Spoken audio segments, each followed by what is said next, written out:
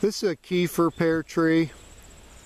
It's been around here for a long time, and it just bore for the first time last year. I don't spray at all on any of my trees. They're all organic, and I don't do even organic sprays. It's all natural. I find that the pear trees do pretty good with no spray, better than apples. This is like I said, a Kieffer. It's dwarf. It's got some nice pears on it. A little more than last year, which was the first year it bore.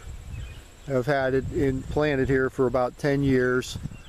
Pretty sure I bought this on a clearance sale at Walmart, and I know that it's a Kieffer, and I know that it's a dwarf.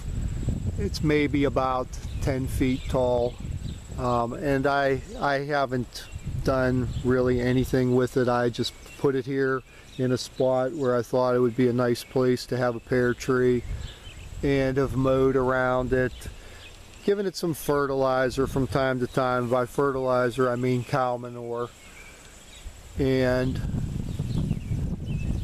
the pears are pretty nice looking. Some of them are a little buggy,